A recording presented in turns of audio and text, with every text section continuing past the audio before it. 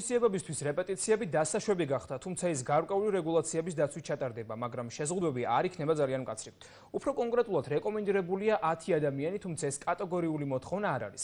საგრიმიოროში ერთი გრიმის გამოყენება ერთ ადამიანზე უნდა იყოს გათვლილი. გარდერობისა და კოსტუმების სპეციალური სადეზინფექციო ხსნარების დამუშავება თუ ის ერთ ადამიანს არ აცვია მხოლოდ. სპექტაკლ ელექტრას ომისთვის ამზადებიან ბათუმის ილია ჭავჭავაძის სახელობის თეატრში, რომლის წარმოდგენა 17 ივლისს შედგება. როგორია ამ სახეობების სამზადისი ხანგრძლივი პაუზის შემდეგ ამას თიკო სუსარეიშვილი გვეტყვის. საღამომშვიდობისა, გიორგი, როგორც უკვე აღნიშნე, მე ახლა ვიმყოფები ბათუმის დრამატულ თეატრში, სადაც მიმდინარეობს ხანგრძლივი შესვენების შემდეგ პირველი საპრემიერო ჩვენებისთვის მზადება. სამწუხაროდ უამინდობამ არ შეგვიწყო, უამინდობამ გამოიწვია ის, რომ დასის წევრებს მოუხდათ შენობაში რეპეტიციის გავლა. ჩვეულებრივ ეს ხდებოდა დრამატული თეატრის მიმდებარე ტერიტორიაზე, უფრო სწორად წინ ღია ცის ქვეშ.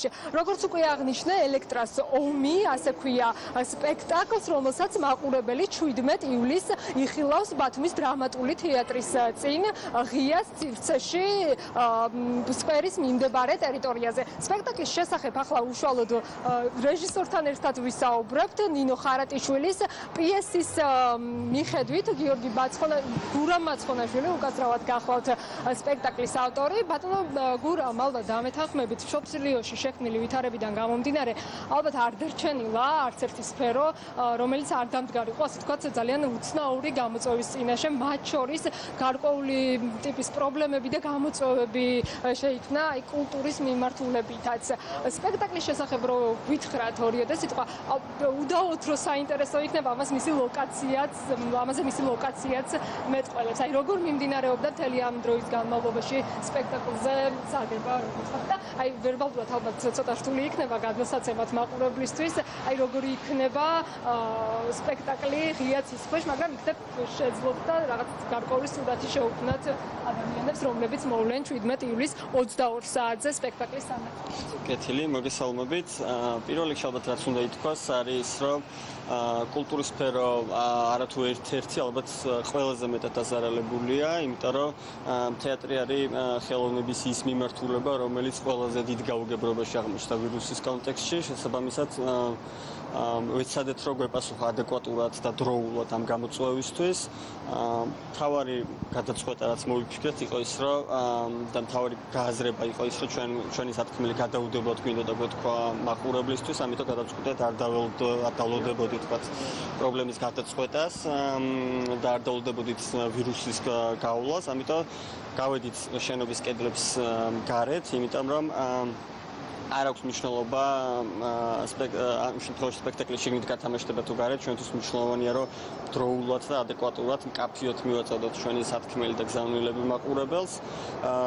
რა დახვდება მაყურებელს ამის წარმოსადგენას, ალბათ ეს შენობა გამოდგება ყველაზე მკაფიოდ, ჩვენ ვეცადეთ რომ აგვეთვისებინა მთელი პერიმეტრი და ამის იდეაც ის არის რომ სცენა არ არის შემაღლებული ფიცარნაგი თეატრის შენობაში, სცენა არის ნებისმიერი ტერიტორია, პოტენციური სცენარი ნებისმიერი ტერიტორია, სადაც მსახიობი ფეხს დააბიჯებს. მთავარია სათქმელი იყოს მკაფიო და გულწრფელი და ვეცდებით, რომ ბათუმის ქუჩები გამოვიყენოთ აი ამ გულწრფელი სათქმელის გასაჟღერებლად ადგილობრივი მაყურებლის მიმართ. ძალიან საინტერესოა ის ფაქტიც, რომ მთელი ამ დროის განმავლობაში თქვენი რეპეტიციები მიმდინარეობდა ღია ცის ქვეშ. ალბათ გარკვეულწილად უკვე მაყურებლებიც გეყოლებოდათ, რომლებიც ალბათ ადევნებდნენ ამ პროცესს თვალს. ამდენად იყო მათი მხრიდან დაინტერესება და აქვე გკითხავთ, აი ორი სიტყვით მაინც რომ სპექტაკლის შესახებ შინაარსობრივი მხარე და ასევე ვის შეიძლება დასწრება, როგორ მოხდება თქვა შეიძლება სპექტაკლზე დასწრება.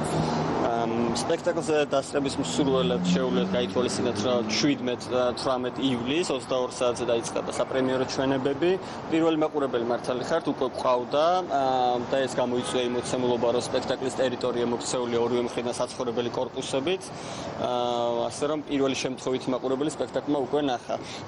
რაც შეეხება სპექტაკლის შინაარსობრივ მხარეს, აღსანიშნავია, რომ ეს არის ელექტრას თემის ახლებური გააზრება ნინო ხარატიშვილის მიერ და ჩვენ ვეცდებით, რომ ვაჩვენოთ ის უხილავი მხარე ომის, რომელზეც როგორც წესი კულტურა არ საუბრობს ხოლმე და ვეცდებით ვილაპარაკოთ ქალებზე, რომლებიც თავის თავზე გამოცდიან ომის, არასამხედრო, არამედ კულტურული ომის პრობლემებს, ამიტომ ქვეყნისთვის, რომელიც მუდმივად ომის რეჟიმშია ხოლმე და მათ შორის ახლა როცა ჩვენ ვსაუბრობთ ქვეყანა გარკვეულწილად ომის რეჟიმშია ოკუპაციის მიზეზით, მგონია რომ სამწუხაროდ აქტუალურია ომის თემა და ვეცდებით რომ ამაზე მკაფიოთ და გასაგებად ასწავლე გულწრფელად ვესაუბროთ ბათუმელ მაყურებელს.